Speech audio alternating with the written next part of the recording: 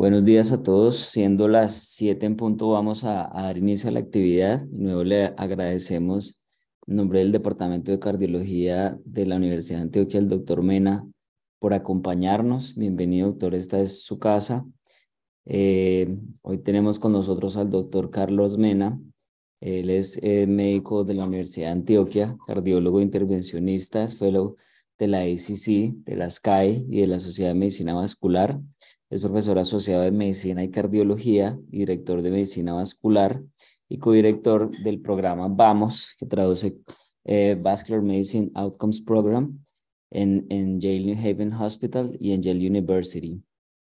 Y hoy nos acompaña con su conferencia Integrative Care in the Management of Patients with Cardiovascular Disease, a Paradigm Shift.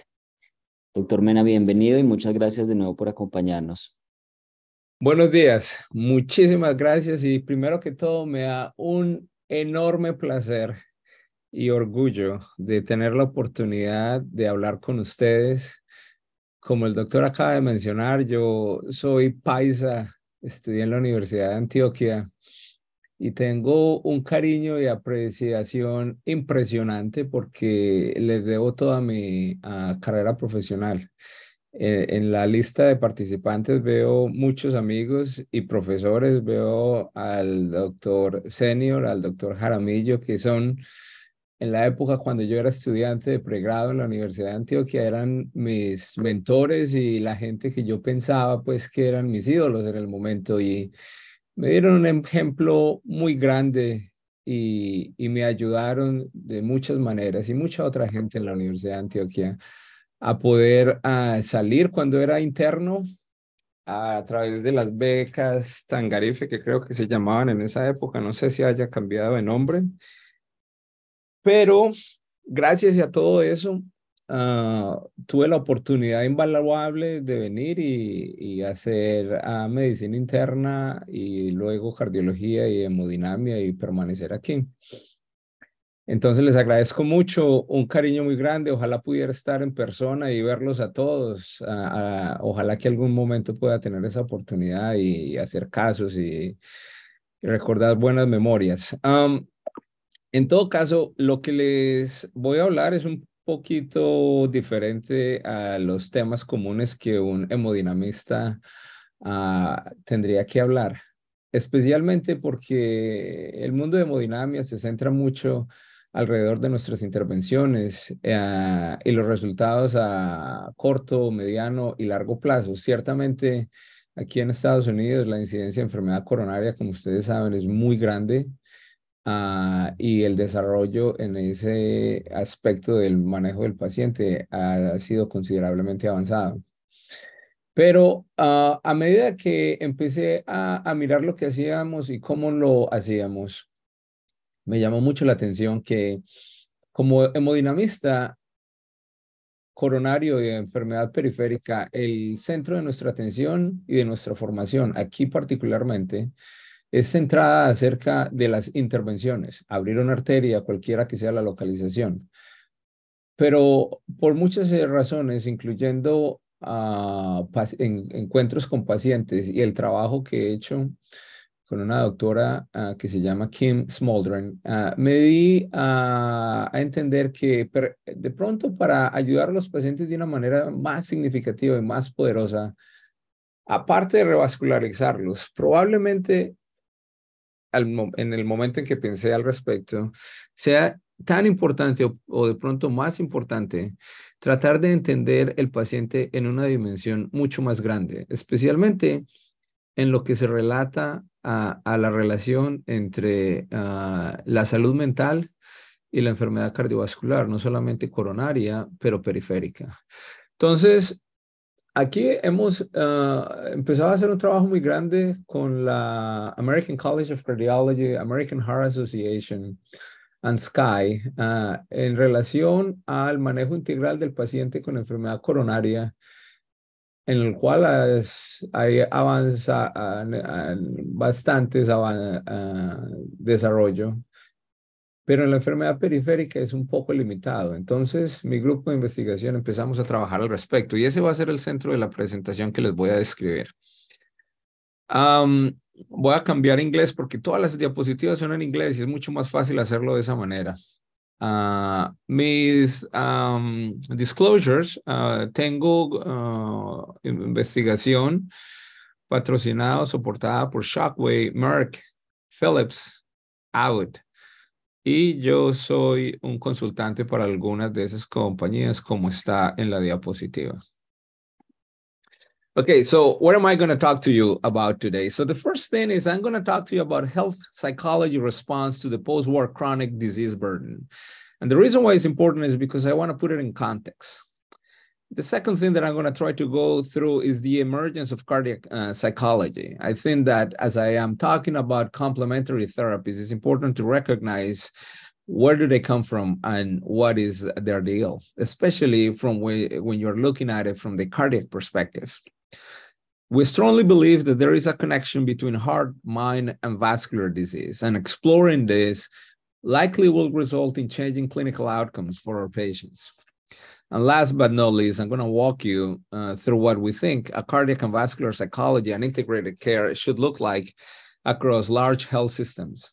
Yale New Haven Health is one of the largest, if not the largest, health systems in the United States. So we have the opportunity to impact lots of patients.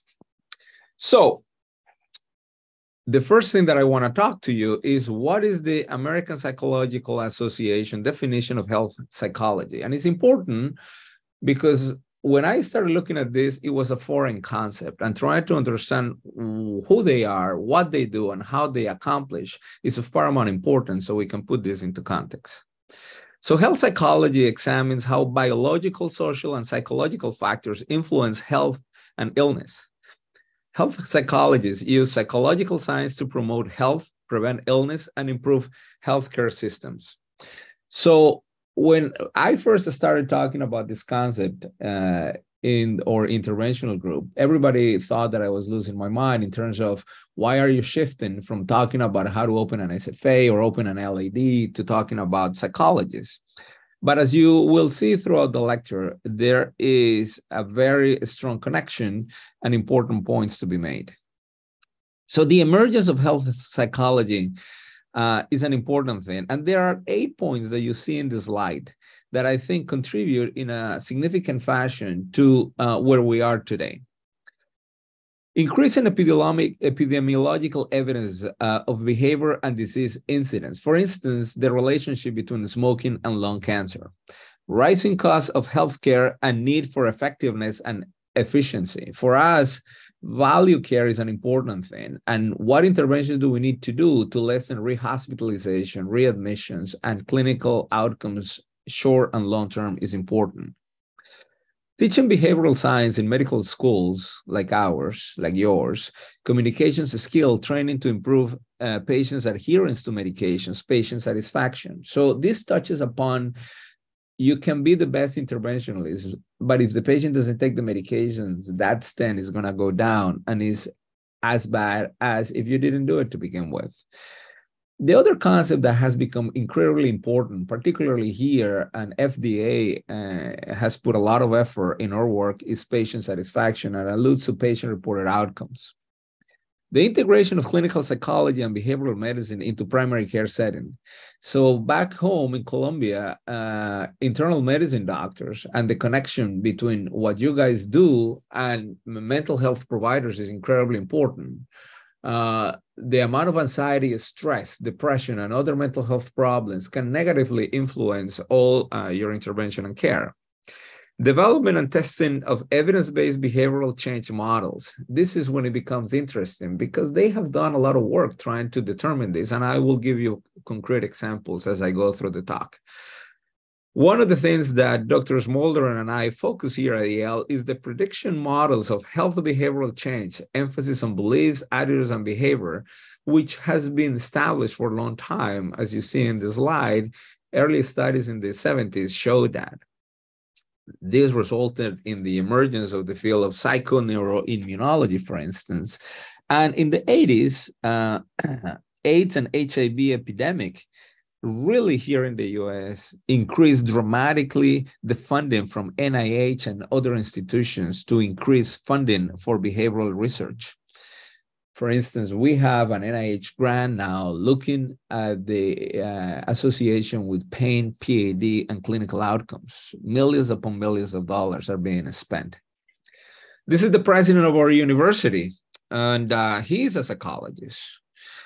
And in 1989 or so, he made this statement, and it resonates in the walls of our institution. People's sense of their own health is not only the reflection of their psychological and physical well-being, but also a predictor of subsequent physical health.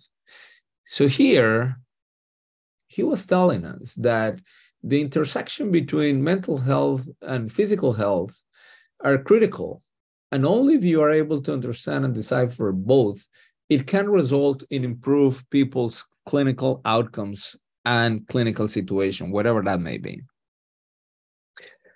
Here, the psychology group section department has been at the forefront of these issues.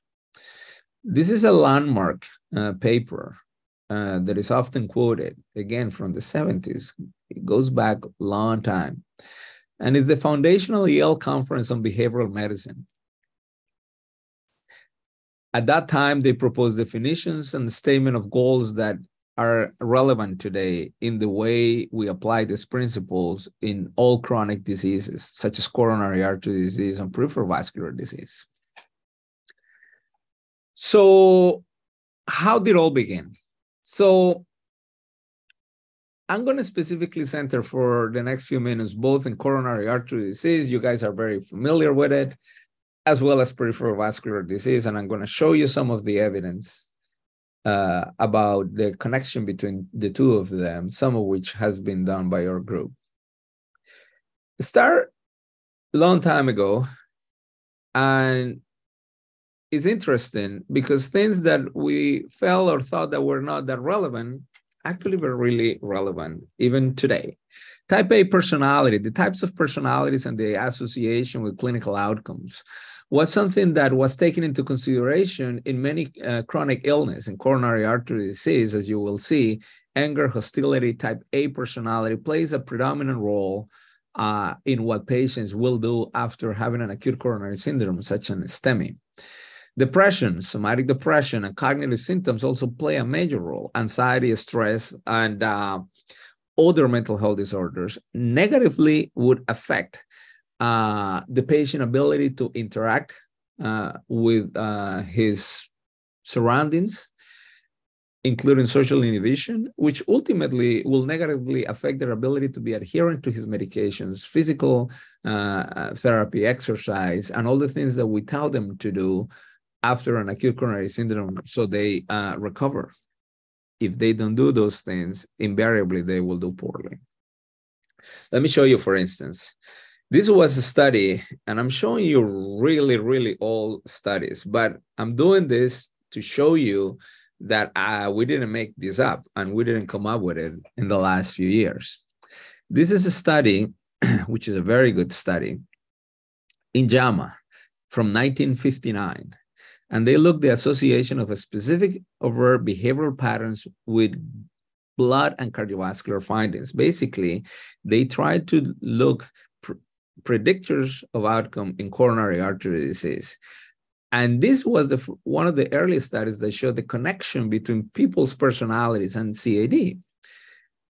They look type A, 83 men who display an intense, sustained drive for achievement and as being continually involved in competition, deadlines, both at work and in their avocations, pretty much like everybody in the audience. Type B, 83 men who manifested the opposite sort of behavioral pattern. Type C, 46 unemployed blind men selected as manifested a chronic state of insecurity and anxiety. Clinical coronary artery disease was 7 times more frequent in group A than in group B or group C. That study that was published in JAMA was followed up by one of what I think there are many landmark trials in coronary artery disease, but these two people in the slide certainly in the early 90s, published a paper that I still think now to today is a major reference as it relates to this field. 1993, I was in my second semester of med school in our beloved alma mater. What did they do? They published in JAMA, Depression Following Myocardial Infarction, Impact on 6-Month Survival. It was an observational follow-up study, single center, in the ICU in Canada. 222 patients, 78% were male, interviewed between day 5 and 15 following an acute myocardial infarction. What they did was a National Institute of Mental Health diagnostic interview for major depressive disorder. The analysis, as you are all well familiar, was a Cox proportional hazard analysis. The primary outcome was survival studies at 6 months, obtained from medical records and then adjudicated. If you look at the graph on the right, it's astonishing how those that were depressed versus those that were not depressed, and you see the N there, had a significant difference in clinical outcome, hard endpoints, mortality. And this was incredible. Had never been shown or done. We were fixated in thrombolytics at the time. We were given aspirin. Statins were not around. Beta blockers were, certainly not the ones that are currently, but other generations. And then this come along and is the connection between mental health and clinical outcomes and the powerful influence in outcomes. If you look further in the study, the results show you 16% met criteria for major depressive disorder at the time of the interview. 12 patients died at 6 months of follow-up. 50% were less than 50% were depressed at inclusion, meaning these patients developed a major depressive disorder as they were having their acute coronary syndrome or such. Mortality in depressed were 70% versus 3% in those that were non-depressed, and all-cause mortality was fatal myocardial infarction, arrhythmia, and severe congestive heart failure. The adjusted ratios for depression was 4.29 with a confidence interval, as you see it in the slide, which with a significant p-value. Why is this a landmark trial? It reopened the discussions of paramount importance between psychosocial behavioral factors in the management of patients with cardiac disease. It offered a manageable explanation of the mind-body connection in the care of patients with heart disease. No gender bias, and introduced an important concept that served as an explanation for racial and gender disparities in cardiac clinical outcomes. So we're talking about the 90s, and at this point, we're introducing the concept of social determinants of health, that this could be a element in the explanation of the whole story. It is relevant because it was later replicated, large cohorts with more than 2,000 patients, longer follow-up studies, wide range of coronary artery disease patient groups, not only at risk of adverse prognosis, but also quality of life was affected. And I had talked about the importance of patient-related outcomes and poor adherence, lack of physical exercise, which, as you know, translated into today, are the pillars of medical therapy in patients with coronary artery disease. It is for sure that depression and mental health disorders after a cardiac event has a significant adverse profile in this population. Depression is common and persistent in acute myocardial infarction in patients that survive an acute MI. 1 in 5 will have major depressive disorder. 1 in 3 will have clinically relevant disorders. And only a third of patients recognize that they are depressed during an acute myocardial infarction admission. The InterHeart study, which was published in The Lancet, which I'm sure you are familiar with, is a case-controlled design of over 11,000 patients with the first myocardial infarction and 13,000 patients age match up to 5 years. They were sex or gender match controls from 262 centers in Asia, Europe, Middle East, Africa, Australia, North and, of course, South America. Psychosocial stress was assessed by 4 simple questions about the stress at work, home, financial stress, and major life events in the past year. Additional questions assess locus of control or and presence of depression. And you can see and highlight here, as seen in the slide, the impact and the risk of myocardial infarction as you look at it in terms of mental health disease. 40% of women, 40% of incidence of acute myocardial infarction in women due to exposure to psychosocial factors. That's pretty remarkable when you see the issue as it relates to gender. Okay, so I give you some clinical outcomes, and then the question that everybody asks is, all right, you have shown that there is potentially a link between all this, but let's take it a notch up and tell us what is the mechanism or how does this happen?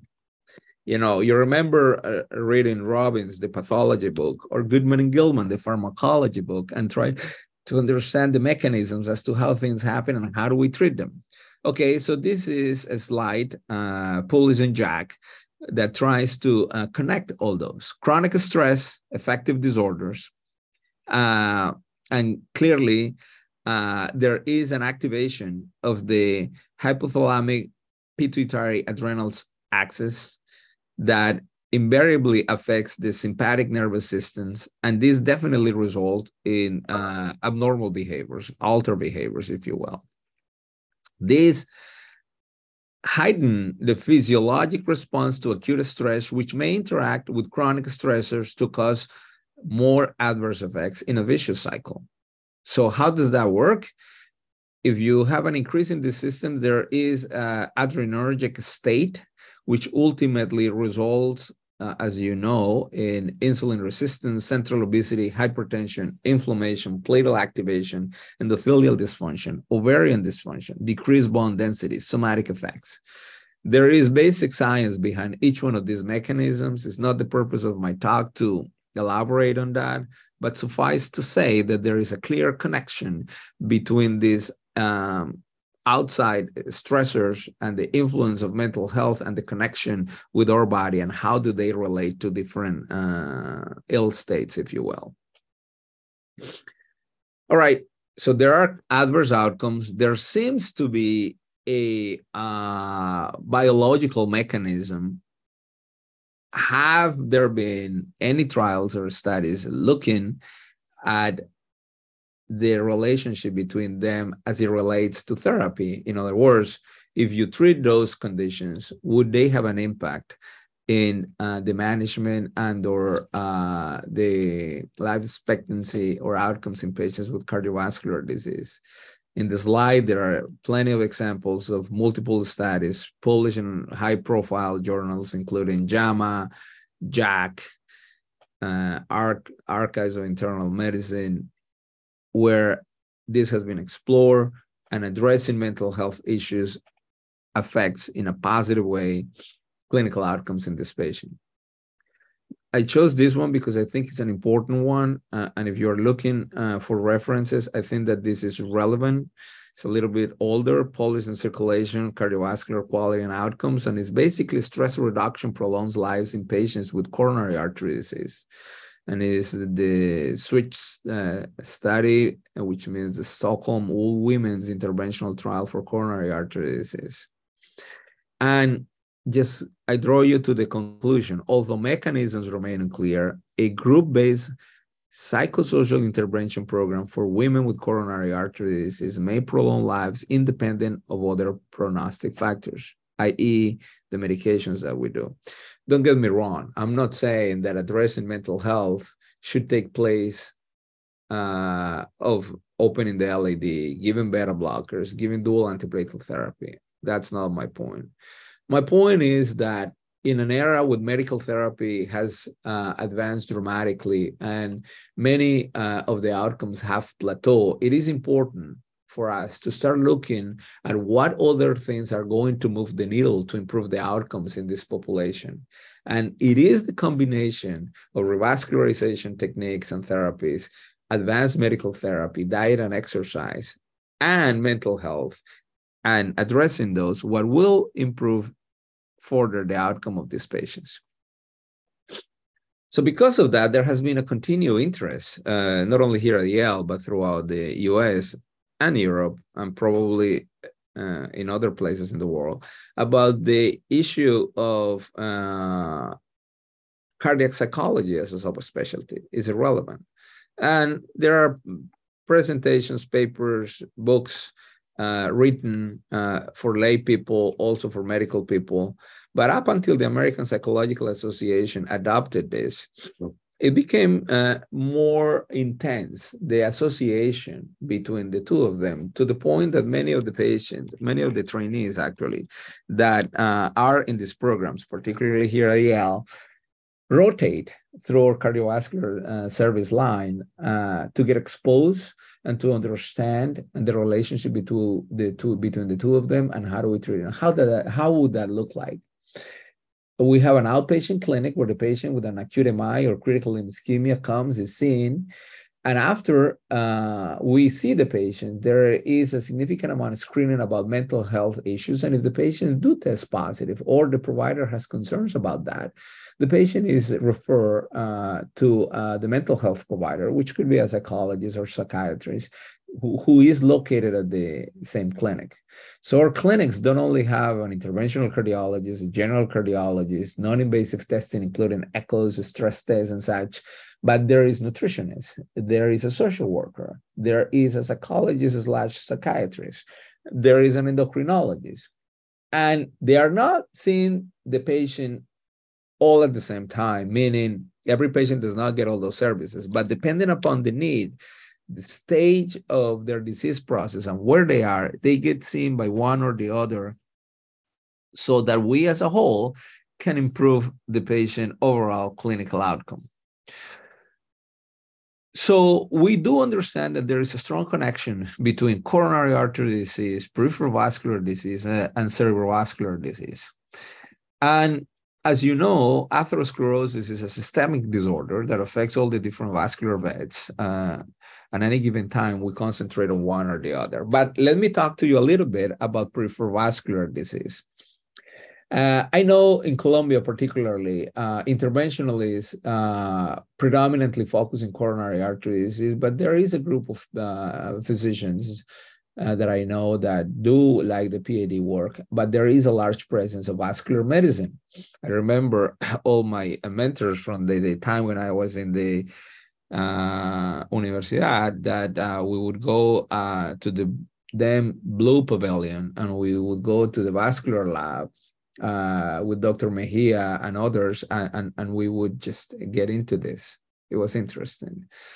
So vascular disease, as you will know, is a marker of generalized atherosclerotic disease, which is manifested by reduced blood flow in the lower extremities, upper extremities in this case, and I'm going to concentrate in the lower extremities. Globally, there is a large burden. Here in the US, about 8.5 million people deal with this thing. It is increasing in high-income, low and middle-income countries, both for women and men, driven by a rapid growing in the aging population and a steady increase in obesity, diabetes, and other comorbidities. And as you see in the slide, those continue to increase, is a major safety health concern for us, as well as for you and all over. I'll quickly walk you through this. In the right side, you see PAD population. Many of them are asymptomatic. It doesn't mean that they don't need medical therapy. Many of them are symptomatic, and there is a wide spectrum between those that have atypical symptoms to those that have critical ischemia, which is an area of emphasis of our program, and those that have claudication. Patients with PAD, despite of optimal medical therapy, residual risk for major adverse cardiovascular events and major adverse limb events is quite high, up to 10% per year. Critical limb ischemia, the worst of all the spectrum that I just described, has a 20% mortality rate at 6 months and up to 50% at 5 years. And the main cause of mortality is cardiovascular, cerebrovascular disease. If you look at our Medicare claims from, I give you this is old data. We actually have newer data, but if you use a reference to that using ICD-9 and CPT codes, it costs $4 billion plus dollars. These numbers are significantly higher nowadays. And it represents a major amount of expenditure in patients when they come into the hospital. So it's not a very small problem. It's a huge problem for us. And as you know, we have the traditional risk factors, including getting older, overweight, smoking, which is a major one, diabetes, lifestyle, and so forth, so on. But is there evidence between depression and PAD as a risk factor for such? And believe it or not, many of the work led by my partner here at Yale, Dr. Smolderen, has shown that is prevalent and that is associated with adverse events in patients with peripheral vascular disease. And the prevalence, as you see, ranges anywhere between 15 to 30% or so. This is a paper that we published in JACC, and we were looking at the rate of CLI admissions from the national inpatient sample. And you can see here that the number of patients with PAD is on the rise. And we stratified them based upon the age, meaning younger versus older. And one thing that was incredibly striking, and we use the definition of 65, is that in patients that are younger, it's incredibly high, the rate of increase. So PAD, this taught us that it's not only a disease of the elderly, but it's also increasingly high in younger patients with the same profile or different profile, as you will see, than patients with older disease. We then look at the hospitalization rates in patients that had PAD with associated anxiety and depression. It was a large sample.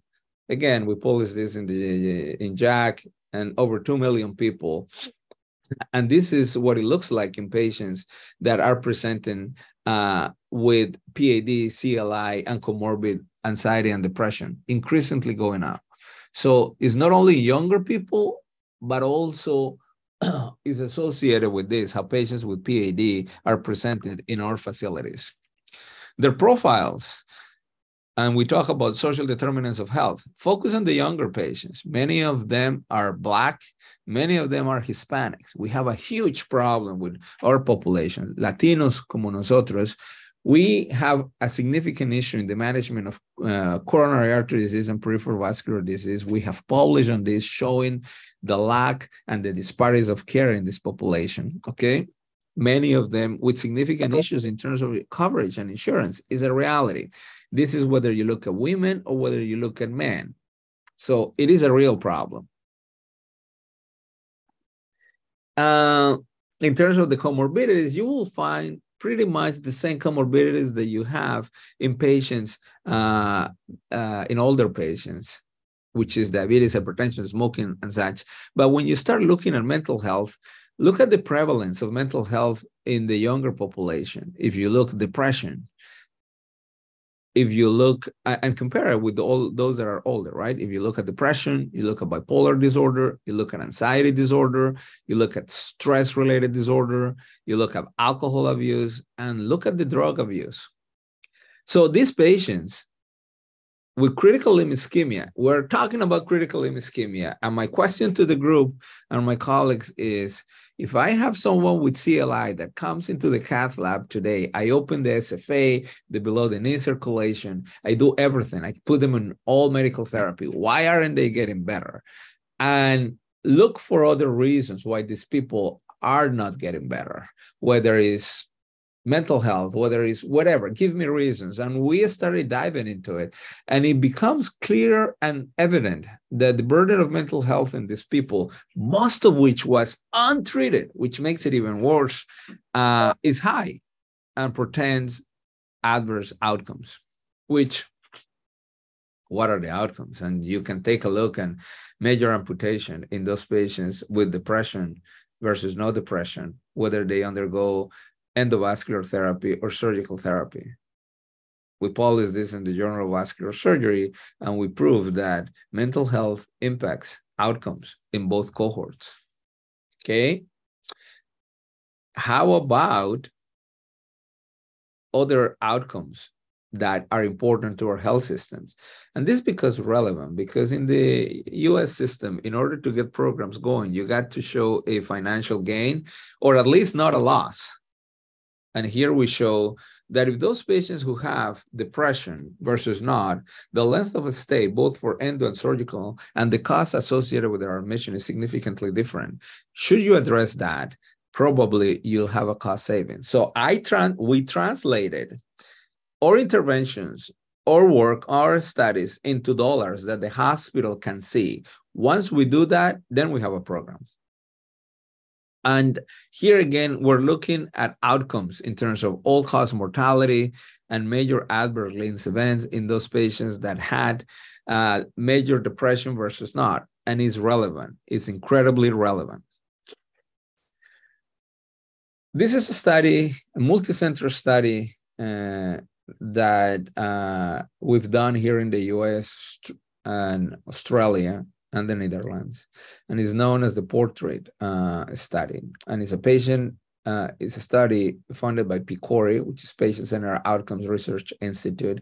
And it was basically looking at patients with claudication and looking for patient-related outcomes. So we enrolled 1,200 patients in a prospective health status data, focus on health status outcomes and quality of care processes. Many centers, as you can see in the slide, were involved. And we look, and those were claudicants, those were not CLI. And we look for the effect of mental health burden, depression, anxiety, and stress in patients with claudication, okay? And this is what they look like. At baseline, with new diagnosis of PAD, many of them were burdened by this, with a cumulative prevalence of about 35%, and a one-year follow-up with workup, management, revascularization options. Mind you, mental health was not being addressed. 21% of those patients remain having issues. So, yeah, we put a stent in the SFA. We did a FEMPOP bypass. We give them medical therapy. We opened the LAD.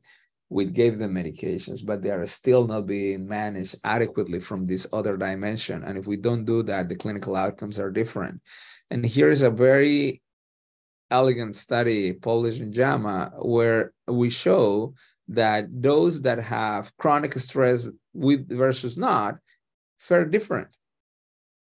So when we show this, and we show that it also affects patients with not only CAD, but now we're showing that affects patients with PAD, we make a strong case for our heart and vascular center to have mental health providers as part of our team, an active team that manages and treats patients.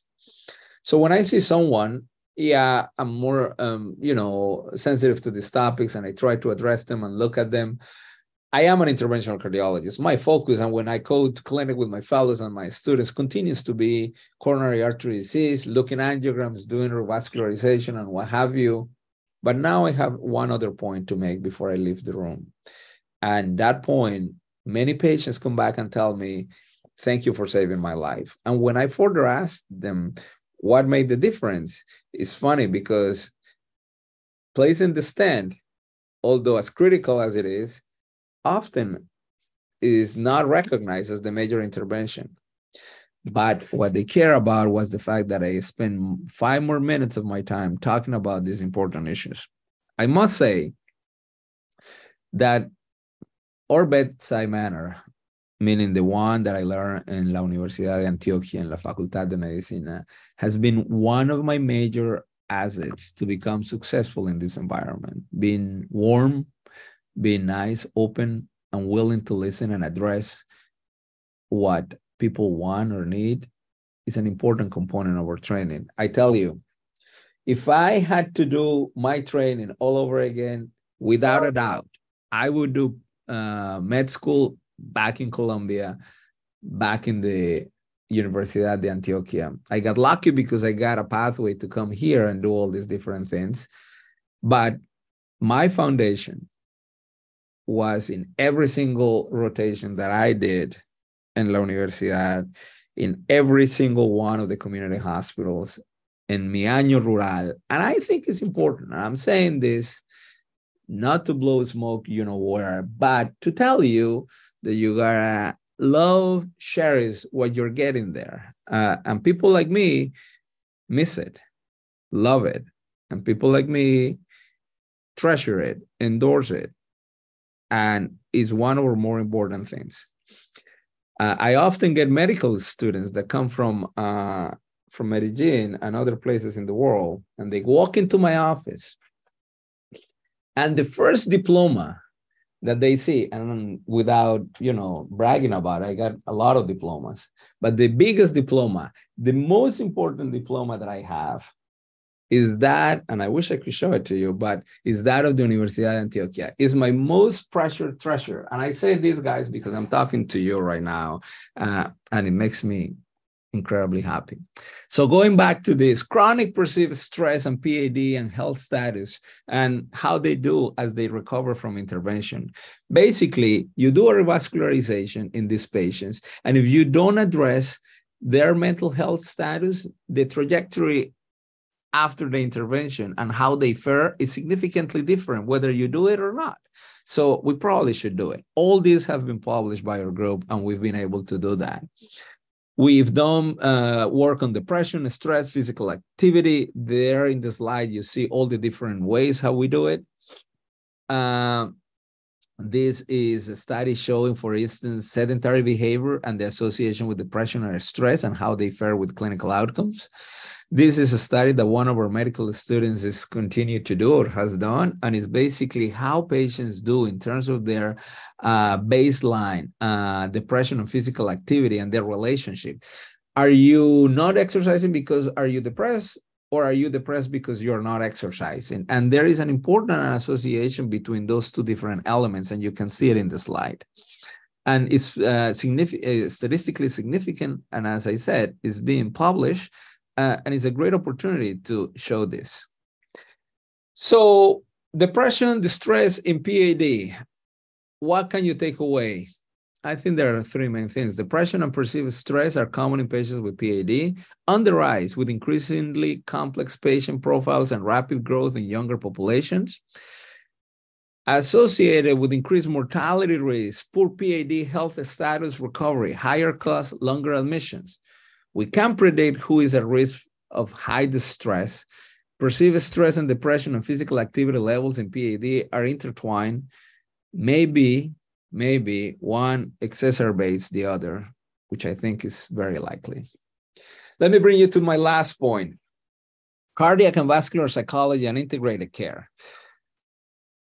So what do we do? What do we want to do? And we basically want to integrate psychological health care into the management of patients with PAD. Individuals with PAD will have comorbid mental health condition, would have health behavioral problems, pain. Pain is a major issue in the US because the opiate epidemic, however you want to say it. So anything that we do, try to understand the pain and the risk and the association between PAD is incredibly important here in the US, and is incredibly well funded. One of our grants, one of our NIH grants, comes for us to look at the association between pain and patients with peripheral vascular disease, particularly critical ischemia. And it broader impacts PAD disease experience for all these patients. So we look at patients in a broader socio-ecological context. We look at the individual, we look at the relationships that they possess with their environment. We look at what they do, how they do it. We look at the impact in their community. And certainly we pay attention to social determinants of health. When we do this, we then get to understand that all these factors are associated or are markers of higher co-occurrence of mental health conditions and PAD. There are certain behaviors that promote and or prevent the progression of PAD, smoking, physical activity. Smoking is something that we heavily address in our clinics. Pain, I had just described to you, there is a huge correlation, and there is a paper coming out from us showing the association of substance abuse and pain disorder in patients with critical ischemia. Certainly that affects their ability to cope with different mechanisms, changes the disease adaptation, their health status, and ultimately, I have shown you in the last half an hour, affects clinical outcome. So we incorporate that in our goals of therapy in patients with PAD. We develop and integrate care, and we have shown here in our institution and elsewhere, increase in health status, treatment satisfaction, and more important, hard PAD outcomes. We didn't make this up. We didn't create it. It wasn't our invention. It has been established in other pathologies. I think that if you talked con el professor senior, you'll see that there has been studies done in patients with heart failure. And this is an elegant study published in the New England Journal of Medicine showing collaborative care for patients with depression and chronic illness. The focus of all this is basically patients with diabetes and or coronary artery disease and depressive symptoms were randomized into interventional collaborative care versus not. And we look at the interventions at 12 months. So what did we do? We improve A1C control, LDL control, blood pressure scoring for mental health disorder. They were less likely to have adjustments in their insulin therapy, antihypertensive, antidepressants. They had better quality of life, greater satisfaction in their care for diabetes, CAD, both, as well as for depression. So it works. It definitely works. Heart disease is ramping. So we're going to be in business, which is a good thing for those that are studying this field right now. But as a consequence of that, we need to be able to integrate everything that we learn and not practice in silos. That is the issue, is that we are a silo specialty, at least here. I don't know in Medellin, I haven't been there in over 20 years practicing medicine. It may change, it may be different. I will be gladly impressed and surprised if that's the case, but we need to learn that. So what have I told you in the last 45 minutes? Because I want to leave room for questions, and I would like to see everyone's faces that I haven't seen in many years, is that increasing demands and strains on patient populations and health status is a real problem. We feel it here, and I'm sure you feel it there. Traditional biomedical care models to be extended with psychosocial care models to address demands is of critical importance. Rise in cardiovascular burden, unaddressed vascular burden cannot be addressed with biomedical care alone if we don't integrate all these different domains. We have a patient in front of us. I don't have a leg. I don't have an LAD. I don't have an SFA. I have a patient. I have a patient with family, with a community, part of a society, and how all these different elements affect all these different domains is important. If you don't try to understand, you're not going to be able to find the reason why this patient cannot bring the A1C down.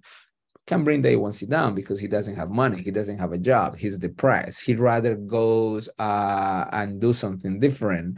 Somebody is physically or mentally abusing. Like, there is all these connotations. So being fixated and yelling at the patient in your office that your A1C is 20 is not really that important if you don't make an effort to try to understand.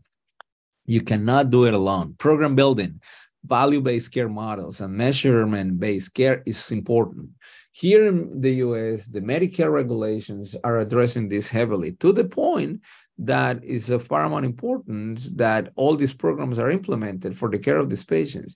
If you don't have this program, soon we'll be told that your reimbursement for an acute MI is going to be dropped unless you have these items. If you do have those items that you're actively screening for this and you're actively treating it, then your reimbursement is high. Unfortunately, or fortunately, here in the US, a lot of it is linked to reimbursement. So money talks, so to speak. Work towards integrated behavioral care in cardiovascular disease is something that I care about, that I'm invested on, and that our institution has marked as a high priority, and we work shoulder to shoulder trying to understand.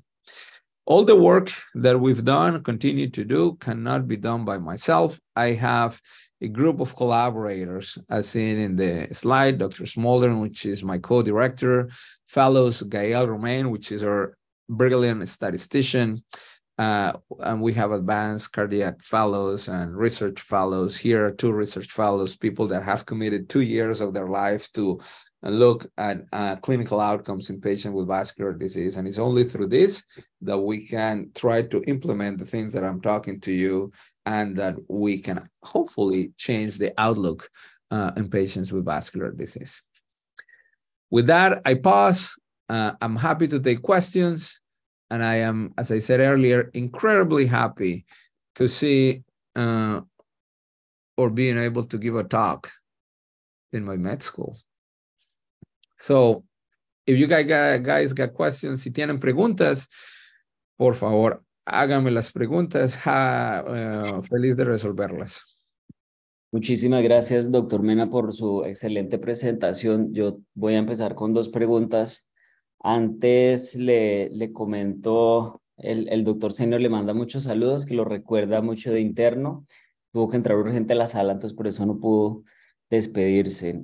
Quería hacer 2 preguntas para iniciar, que son más de orden operativo, y que en los estudios ustedes están utilizando escalas como el PHQ-8, pero quería preguntar si para capacidad funcional, ¿qué escala usan? Si, por ejemplo, usan la caminata de 6 minutos, no sé si está igual de validada para los pacientes con enfermedad arterial periférica, y se evalúa pues, de forma digna la capacidad funcional a los pacientes con claudicación. Y la segunda es en relación a, como nos mostró en estos pacientes con afectación importante de enfermedades como depresión, si también, al igual que en el escenario de enfermedad cardíaca, en enfermedad vascular periférica también tenemos estudios de seguridad de estos medicamentos en ese escenario. Gracias, profe. Ya le hago otras preguntas que hay aquí en la audiencia. Listo. Te respondo la primera. En términos de escalas para que hayan sido validadas, la caminata de 6 minutos la utilizamos. Hay algunos otros que utilizamos. No han sido tan validadas como los scores de salud mental. El problema con eso es que hay una variabilidad grande, y en el manejo de los pacientes aquí en Estados Unidos particularmente, muchos entran a revascularización de entrada, lo cual crea una limitación significativa en la interpretación de eso. En términos de la seguridad de los medicamentos en pacientes con enfermedad cardiovascular, hay algunos estudios que sí han mostrado que no hay ninguna limitación. Como te decía, el tipo de intervenciones que le damos a estos pacientes no solamente medicamentos, pero también terapia cognitiva y todo ese tipo de cosas que los psicólogos le pueden ofrecer a los pacientes. No te oigo, estás... Perdón. El profe Carlos José tiene la palabra y luego la profe Clara. Carlos, es un placer oírte, es fantástico y muy grato tus afectos hacia la Facultad de Medicina. Por supuesto que te queremos mucho y estamos muy agradecidos con el apoyo que nos das en la formación de nuestros estudiantes cuando has tenido esa oportunidad de apoyarlos. La pregunta que quería hacerte es, siempre hemos trabajado profundamente esos aspectos emocionales en los programas de rehabilitación cardíaca, y dentro de los programas de rehabilitación cardíaca, por supuesto, está el paciente con enfermedad arterial periférica. es un enfoque integral y donde la parte emocional juega un papel esencial. El paciente hay que volverle otra vez a crear un sentido de vida, una razón de cambiar sus estilos de vida y muchas veces después de un programa de rehabilitación integral cambian, están mucho mejor a pesar de tener secuelas, su calidad de vida mejora sustancialmente. Eh, ¿Cómo participan los programas de rehabilitación cardíaca con este enfoque de ustedes? Doctor, eso es una muy buena pregunta y yo recuerdo mucho el trabajo que usted hacía cuando yo estaba en la universidad en la terapia de rehabilitación. Es una parte integral, profe, porque lo que hacemos aquí es que todo el paciente que tenga un evento cardíaco o periférico es remitido a rehabilitación cardíaca. Aquí el centro de Medicare reembolsa por la terapia de rehabilitación en pacientes con enfermedad periférica.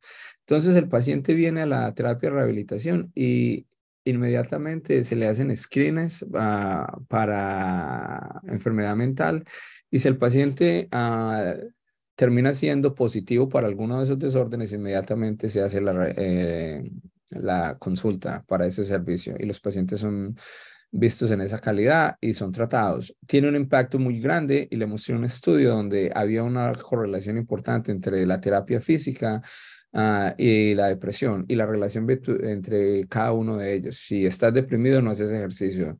O si haces ejercicio, hay un incremento en tus endorfinas y el manejo de la depresión es mucho más adecuado. Todo eso lo hemos mostrado. Gracias, Carlos. Profe, un abrazo y muchas gracias como siempre. Un placer, gracias. Profe Clara, ya tiene el micrófono activado. Gracias, Emilio. Carlos, buenos días. Bueno, Hola, Clarita, ¿cómo felicitaciones. estás? Un abrazo y un Muy beso bien grande. igual para ti. Muchas gracias por esta conferencia tan ilustrativa y tan interesante. Bueno, yo aquí siempre le digo a los residentes que en cardiología uno debería rotar un poquito por psiquiatría, porque tienes toda la razón. Una comorbilidad muy frecuente que vemos en pacientes cardiovasculares es la depresión, la ansiedad. Yo creo que uno debería tener como algunas herramientas básicas de evaluación de los pacientes. No sé qué te pasa a ti en Estados Unidos, pero aquí a veces es un poquito difícil que la gente acepte ir al especialista en salud mental. A pesar de que uno detecte que hay un problema, es un poquito difícil que la gente acepte visitarlo. Entonces yo creo que uno debería tener como algunas herramientas básicas de tamizaje de estas patologías y también algunos conocimientos básicos del tratamiento de algunas de estas enfermedades. No sé cómo ves tú esta parte. Clara, gracias por la pregunta. Sí, yo pienso que todos debemos rotar por psiquiatría por una variedad de razones. Inicialmente porque estamos locos nosotros y lo segundo por lo que tú estás diciendo. Ve, yo pienso que lo que decís vos es muy importante y de hecho lo hacemos en los programas de medicina interna. Todos los residentes de medicina interna aprenden el tamizaje básico de los pacientes con enfermedad mental. De hecho, cada vez que un paciente ingresa, que es hospitalizado, se le hace un screen para depresión y ansiedad y dependiendo del resultado de eso, se establecen intervenciones para el manejo del problema del paciente. Por ejemplo, si vos sos positivo para depresión mayor, y el paciente muchas veces ni siquiera sabe que ese es un problema. Inmediatamente se le hace la consulta a estos proveedores y ellos vienen al paciente, sea hospitalizado o en consulta externa. El manejo o que nosotros como cardiólogos nos involucremos en el manejo de la enfermedad mental es una arma de doble filo en el sentido de que inicialmente nosotros somos cardiólogos, nosotros no somos ni psicólogos ni psiquiatras. Yo pienso que hacer el screen es perfecto, identificarlo es perfecto, pero el manejo es muy complicado. Yo pienso que es importante que lo reconozcamos y que lo entendemos porque muchos de los medicamentos y de las intervenciones interactúan con lo que nosotros le vamos a dar. Pero es importante de que la persona que sea capacitada y adecuada para el manejo de sus pacientes sea involucrada. Una cosa que es muy importante es lo que tú dijiste. Aquí en Estados Unidos hay un estigma grande de la enfermedad mental, igual que lo hay en otros países. Una de las cosas que hemos hecho aquí en nuestra comunidad es hacer mucha propaganda a la conexión de enfermedad mental y enfermedad cardiovascular de tal manera de que los pacientes sean desestigmatizados y entiendan que esto es un problema. Igual que tener diabetes es estar deprimido, y si lo tratas, probablemente resulte en un manejo adecuado de tus riesgos cardiovasculares. Muchas gracias, Carlos. Listo, Clarita. Un abrazo. Cuídate bastante. Hay una pregunta, profe, acá en en el chat de uno de nuestros fellows. Son dos preguntas. La primera, si deberíamos entonces empezar a considerar las enfermedades mentales y los problemas psicosociales dentro del abordaje del riesgo cardiovascular residual. Y la segunda, ¿cómo abordan ustedes la captación de los pacientes, digamos, dentro del mismo evento índice, después de un evento, por ejemplo, de isquemia aguda de miembros inferiores o un evento coronario? Pero la primera pregunta, ¿se debe de considerar un factor de riesgo? 100%. Yo pienso que es un factor de riesgo grande, y si no lo manejan adecuadamente, el paciente no va a tener un buen resultado. ¿Cuál fue la segunda pregunta que me dijiste? ¿Cómo captan ustedes los pacientes ¿Cómo los detectamos? Sí. índice? Siempre que el paciente viene a consulta externa o siempre que es hospitalizado, se le hace el screen para depresión. Y cuando viene a consulta externa, a intervalos de 6 meses, se le vuelve a hacer el mismo screen de depresión y ansiedad. En este momento es en lo que estamos enfocados, en esas dos patologías, pero se hace a través de sus screens. Muchas gracias, profe. Por el momento no veo más preguntas. Yo creo que en cumplimiento al tiempo podemos dar por finalizada la sesión. De nuevo, le agradecemos muchísimo, doctor, en nombre del Departamento de Cardiología de la Universidad de Antioquia. Muchísimas gracias por acompañarnos. Muchas gracias, muchachos, que estén muy bien. Un abrazo y espero que nos podamos ver pronto en persona. Saludos a todos. Igualmente, doctor. Muchas gracias y feliz día a todos. Bueno, Gracias y saludos, Carlos. listo, doctor, cuídese. Clarita, chao, manéjate bien.